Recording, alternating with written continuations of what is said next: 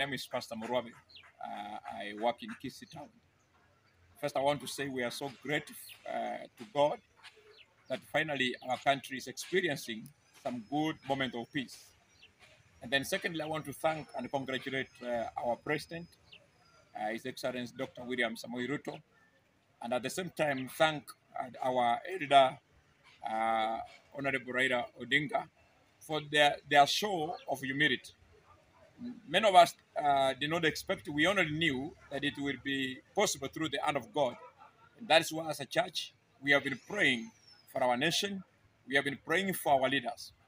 And I believe strongly that next week, our leaders will be able to put aside their differences and they will be able to speak in a common language with the focus of Kenya in their mind, and particularly the life of the citizens. We believe strongly that as they will discuss their personal issues, they will also remember to discuss more about us. Even they may include the increment of salaries because there are so many deductions at the moment. So we are so grateful to God for this experience we have in Kenya. And we could wish that we continue like this. Because where there is peace, God commands a blessing. And then to our Kisii leaders, you know you are all young leaders.